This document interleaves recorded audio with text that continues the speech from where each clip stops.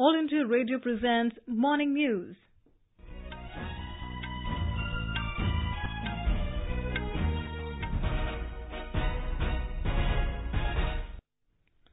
Good morning. I am Saira Mujtaba.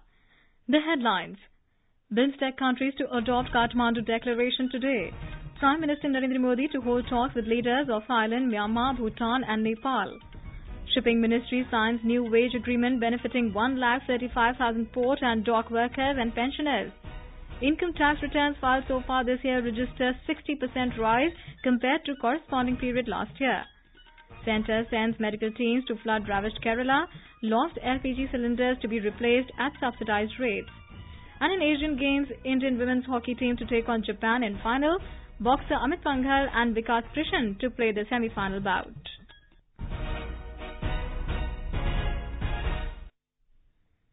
The fourth BIMSTEC summit will conclude in Kathmandu today.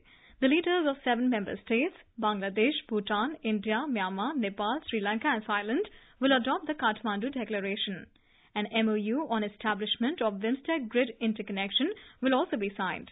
Indian Foreign Secretary Vijay Gokhale has said that outcome of the summit is expected to set the BIMSTEC on a firm institutional foundation with a very focused and reoriented directions for the future. On the sidelines of the summit, Prime Minister Narendra Modi will have bilateral meetings with the leaders of Thailand, Myanmar and Bhutan. In the evening, Mr. Modi will have talks with his Nepalese counterpart, KP Sharma Oli.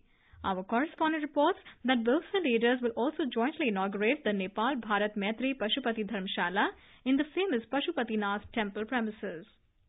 Nepal Bharat Maitri Pashupati Dharamshala has been constructed with the Government of India's assistance of 20 crore Nepali rupees. The 3-story building has 82 rooms and around 400 beds. It also has a common kitchen, dining hall, a library and a hall for religious purposes. The building is equipped with the water treatment plant and solar heater. The Dharamshala will cater to the needs of devotees visiting Holy Pashupatinath temple for the pilgrimage. Situated in the heart of Kathmandu city, the Dharamshala would be another milestone in strengthening age-old cultural and religious ties between India and Nepal. Rajkumar, AIR News, Kathmandu.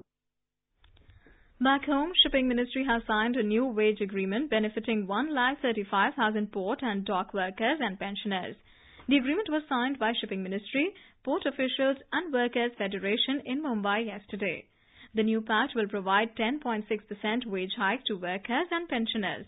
The wage settlement covers Group C and D employees, benefiting at least 32,000 workers and 1 lakh pensioners in 12 major ports across the country. The workers and pensioners will get this benefit for a period of 5 years, beginning January 2017. The total financial implication of the settlement for all the major ports for serving and pensioners is likely to be about 560 crore rupees per annum. The income tax returns filed this year so far has crossed the 5 crore mark, a rise of over 60% compared with filings a year ago. Officials said this points to improved compliance which augurs well for government finances. Today is the last day for filing the tax returns by salaried individuals and those with business or professional income without the need for audit. In flood-affected Kerala, the Central Board of Direct Taxes has extended the due date till 15th of September. The final number of tax filers are likely to rise further given the usual last-minute scramble. More than 20 lakh returns were filed yesterday. Finance Minister Arun Jaitley said yesterday that demonetization fulfilled the objective of making India a tax-compliant society. Finance Minister Arun Jaitley has said that India has potential to be among top 3 economies of the world in the coming decades. The minister said this while inaugurating the new office of the Competition Commission of India in New Delhi yesterday. He said other economies in the world are growing at a much lesser rate, while the size of India's economy is enlarging. Union Human Resource Development Minister Prakash Javadekar has launched the Innovation Cell and Atal ranking of institutions on innovation achievements in New Delhi. The Innovation Cell, an initiative of the ministry, has been established at the premises of All India Council for Technical Education with a view to foster the culture of innovation in all higher education institutions across the country. Speaking on the occasion, Mr. Javadekar stressed the need to create innovation culture. He said for this, the government is encouraging the institutions to create innovation club in their campuses. This is All India Radio giving you the news. For quick news updates round the clock, follow us on our Twitter handle @AIR News Alerts. The centre has sent medical teams to flood-ravaged Kerala. 30 specialist doctors, 20 general duty medical officers and 40 Malayalam-speaking nurses will arrive in the state today. Union Health Minister JP Nadda reviewed the flood relief measures with senior officials in New Delhi yesterday. An official release said Mr. Nadda also spoke to Kerala Health Minister KK Shailaja and assured her of the continued support of his ministry in the ongoing flood relief measures. Meanwhile, Petroleum Minister Dharmendra Pradhan has approved a proposal to replace LPG cylinders at a subsidized rate which were lost during the recent floods. Speaking to AIR, Mr. Pradhan said he has directed all oil companies to cooperate with consumers in this hour of crisis. Those who have lost their LPG cylinder in the flood, they will be replaced by those who are coming from the BPL category. If they will deposit 200 rupees, they will be getting around 1,200 rupees of rebate. And those who are APL category people, they have to pay 1,200 rupees. They will get a rebate of 200 to 300. This beneficiary has to be identified by local government, Kerala government. Women and Child Development Minister Menaka Gandhi and Uttar Pradesh Chief Minister Yogi Adityanath will inaugurate the largest ever facility for widows, Krishna Kutir, at Vrindavan today. Our correspondent reports that this special home for 1,000 widows set up by the Women and Child Development Ministry under the Swadhar Grihi scheme of the ministry is the largest ever facility of its kind created by a government organization. Krishna Kutir has been constructed on 1.4 hectares of land through National Building Construction Corporation (NBCC) at a cost of 57.48 crore rupees. It has facilities of ramp, lift, and other amenities for meeting the requirement of senior citizens and persons with special challenges. On this occasion, Chief Minister Yogi Adityanath will also lay foundation stone of various projects in Mathura worth 300 crores, including Asia's largest park. The proposed park will be developed in an area of 400 acres near Kali Ghat in Vrindavan with a purpose to boost tourism in the state. Sushil Chandra Tiwari, AIR News, Lucknow.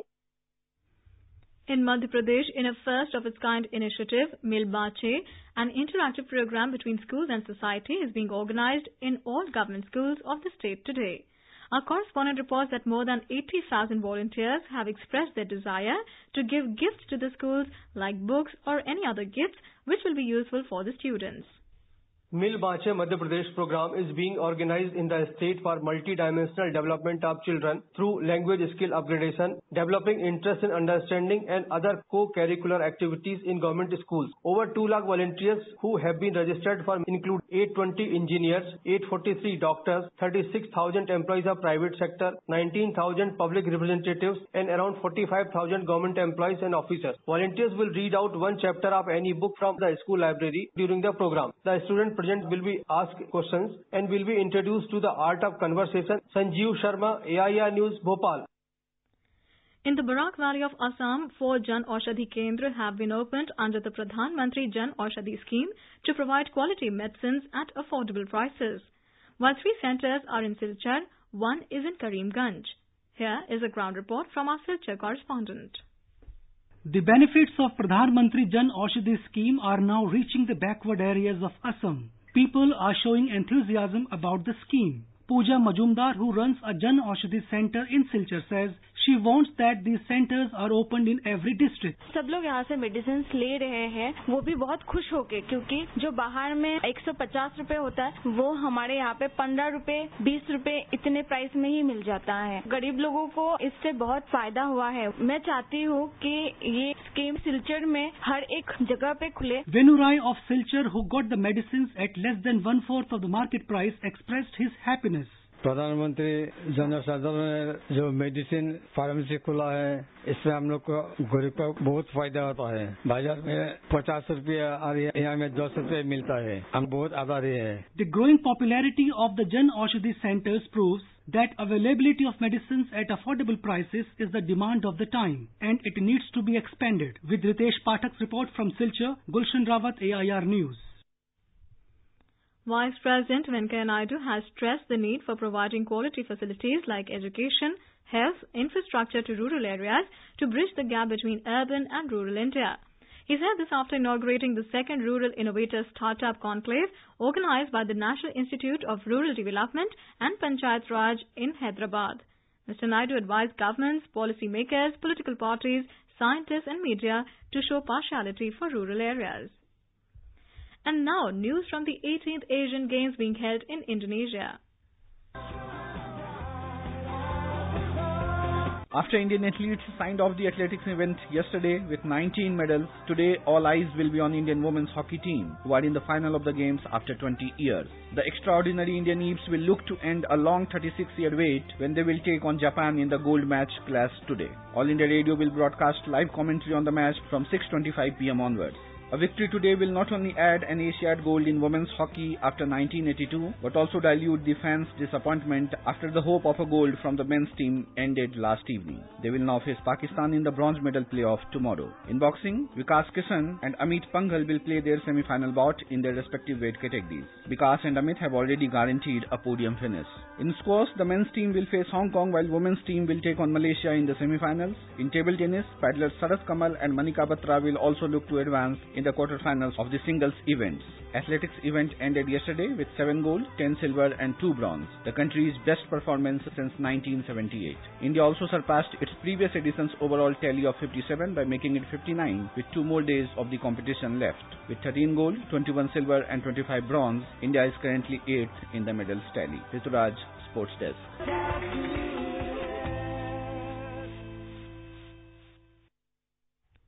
In cricket, India were 19 for no loss at stumps last night after dismissing hosts England for 246 in their first innings on the opening day of the fourth test at Southampton. For India, Jasprit Bumrah claimed 3 wickets while Mohammad Shami, Ishant Sharma and R. Ashwin got 2 wickets each and Hardik Pandya won. England have won the first 2 tests and India the third one. And now for an overview of today's newspapers, it's over to Anuja Kumar.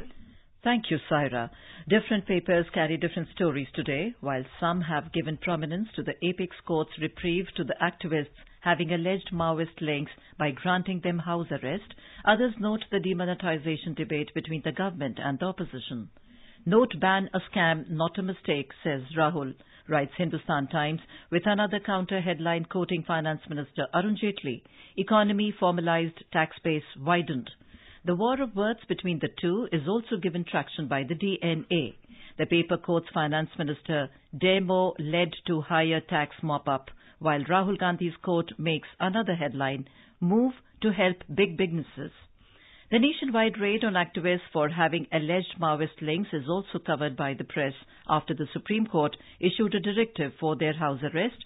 3 activists reach home a day after SC order, notes the Asian Age.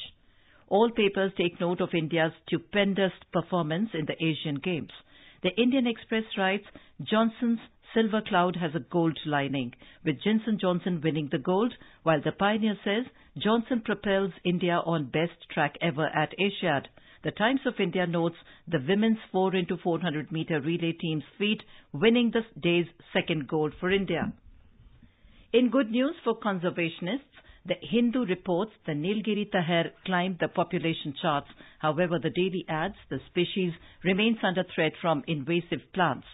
After an SOS from Air India that it doesn't have funds to service debt, the government is set to infuse 980 crore rupees as equity in the carrier next week. The Economic Times writes government to put 980 crore into Air India next week. And finally, good news for late risers and those skipping early breakfast. The Hindu reports of a study that says late breakfast could help in losing weight as it affects quantity of overall food intake. Struggling to cut down your body? Have a late breakfast. And with that, it's back to you, Saira. Thanks, Anuja. And now before we end the bulletin, the headlines once again. BIMSTEC countries to adopt Kathmandu Declaration today. Prime Minister Modi to hold talks with leaders of Thailand, Myanmar, Bhutan and Nepal. Shipping Ministry signs new wage agreement benefiting 135,000 port and dock workers. Income tax returns filed so far this year registered 60% rise compared to corresponding period last year. Centre sends medical teams to flood-ravaged Kerala. Lost LPG cylinders to be also replaced at subsidized rates. And in Asian Games, Indian women's hockey team to take on Japan in final. Boxer Amit Panghal and Vikas Krishan to play the semi-final bout. And with that, we end the morning news. Have a great day.